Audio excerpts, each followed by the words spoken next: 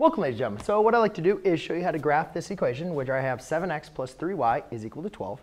And I'm going to show you how to graph this by using our slope-intercept form. So when we have an equation that's in standard form and we want to convert it to slope-intercept form, we need to rewrite it so the y is isolated. Basically, here's standard form, ax plus by is equal to c. And what we want to do to write it in slope-intercept form is we want to write it as y equals mx plus b, meaning the y is by itself.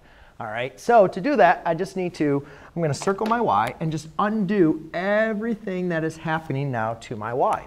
So we always want to follow our reverse order of operations, meaning here's my y is being multiplied by 3 and it's being added by 7x. So to undo these operations, I always want to undo whatever I'm adding or subtracting to first.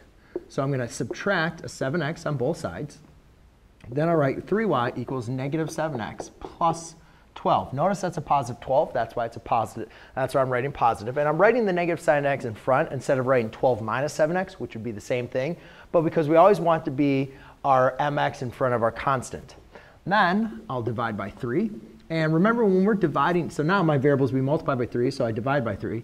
And remember when we're dividing by 3, this 3 has to divide into both these terms. Then I have y equals, so 3 divided by negative 7x is a negative 7/3 x, and it doesn't really matter where the negative sign is, plus 12 divided by 3 is 4. So now I have it in slope-intercept form. I can identify what is the slope, what is the y-intercept, and then graph. Remember, your m, your coefficient of your linear term, is going to be your slope, and b represents our y-intercept. So I'm going to write slope is equal to a negative 7/3. And remember that negative sign could be in the top or in the bottom. It doesn't matter which one it goes to. And then my y-intercept is going to be equal to 4. But remember, the y-intercept is a point, where the slope represents a ratio of change between any of those 2 points. So when we're setting to graph this, the first thing we always want to do is graph the y-intercept, which in this case is at 4. 1, 2, 3, 4. All right.